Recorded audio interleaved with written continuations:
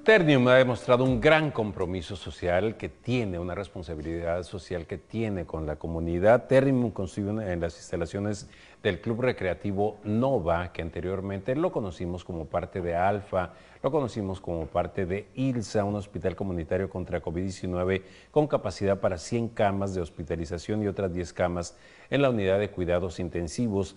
Este hospital comunitario, que abrirá la segunda quincena de abril, es para atender a la comunidad del área metropolitana de Monterrey. El área del gimnasio del Centro Recreativo Nova fue convertido en un hospital comunitario que tendrá 100 camas divididas en 4 pabellones, climatizados e iluminados, con un espacio libre entre camas de 2 metros cada una. Además de comedor de Nova, con un área de 218 metros cuadrados, se ha transformado en la unidad de cuidados intensivos, lo cual contará con 10 camas con ventilador. El hospital comunitario contará con 64 profesionales de enfermería, así como 18 médicos. Por otro lado, en la unidad de cuidados intensivos contarán con la participación de 20 profesionales de enfermería y 16 médicos.